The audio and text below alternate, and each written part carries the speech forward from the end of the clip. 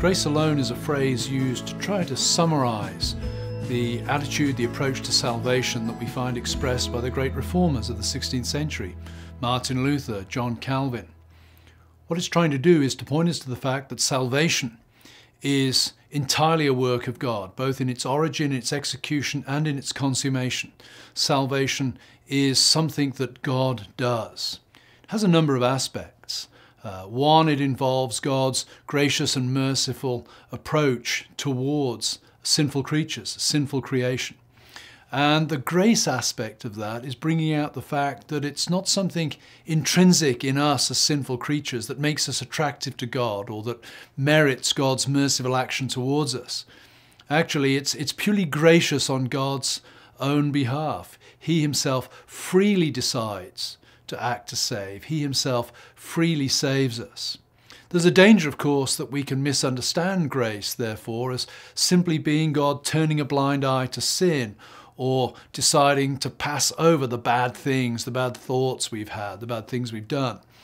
The way the Reformers understood grace alone was intimately connected to both the sacrificial system of the Old Testament, whereby God is merciful in and through his provision of blood sacrifice for sin, and then supremely in the New Testament in the Lord Jesus Christ, where God's grace is, we might say, literally manifested in the person and work of the Lord Jesus Christ, when God freely takes upon himself the role of Saviour, of mediator, of high priest, prophet and king on our behalf, dies for us and for our sins, not because of anything we have done, not because we are intrinsically lovely, but simply because God decides to act in this gracious and merciful way.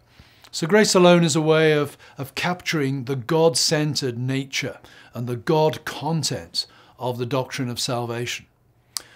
Grace has proved very controversial doctrine throughout church history for a number of reasons. One, I think it's inevitable that a theme that is so central to the Bible would prove to be very contentious by those who are wrestling with the Bible and what the Bible means. Secondly, I think it touches on very, very deep issues in terms of how we understand God, how we understand religious experience. Your view of grace will be profoundly influential over your understanding of the Christian life and over your understanding of who God is. And these are things that sinful human beings will disagree and struggle with.